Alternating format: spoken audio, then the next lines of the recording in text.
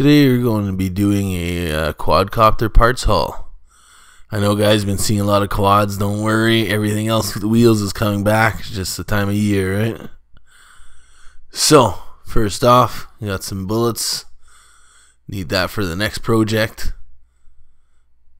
Crack the next one open here. So this is all relative to a new project that I'm working on. I've been talking about for a while, I'm just waiting for a couple parts to come in. We almost got everything. So here we have our receiver. Picked up 3 of these. Good deal. AR 6118 if I'm not mistaken. Try to get that zoomed in here.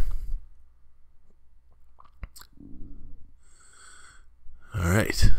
Throw those other 2 aside. They're all the same. You don't need to crack those ones open.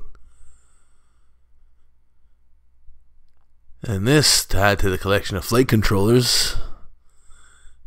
The next one for sure I had to try with this. Was this, should I say. So first off, got all the wiring harnesses. Break that apart so we can show you guys here. There we go. So we have 3 wiring harnesses. And our other ends are servo leads.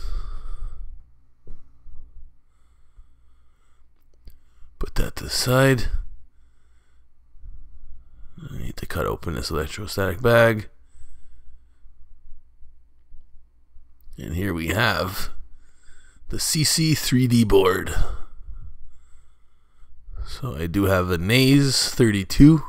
And this here is another one I've been wanting to try. So this is what I'm going to be using for my next project build. You see on the other side, everything's already pre-soldered. So if you followed my other video, you've seen that I had to solder up the other Naze, but this one's all done. There's our connections for those wiring harnesses as well as the micro USB.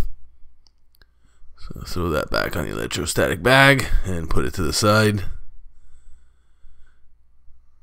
And this here is what I'm pumped about. Alright, this looks like it's like double, triple taped. See if we can get at that without damaging. No, let's cut it open, make it easy on us. Alright, so that's off. We're into the packaging. And this is my OSD, Freebird OSD. And here as well, another wiring harness. Bunch of them actually. Video feeds, GPS module, so on and so forth. Power. That'll all come with the build video. Show you how to connect everything up. And here is the GPS module. It is a remote piece, so you can throw it anywhere on the rig that you plan on running. Gives you some options. Here, see if we can focus on this. This is something that you're not going to use in flight, but this is your control station, so lets you move around through your menu, set your stuff up. So this is done as in a field programmer, no need for a computer. And here is the board itself. Nice and tiny, fit well in the quad. Should have no problems tucking that in. All our connections there for all those harnesses we were looking at earlier. So that's the haul.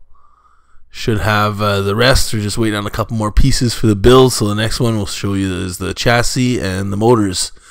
So with that, guys, thanks for watching. Please thumbs up and subscribe.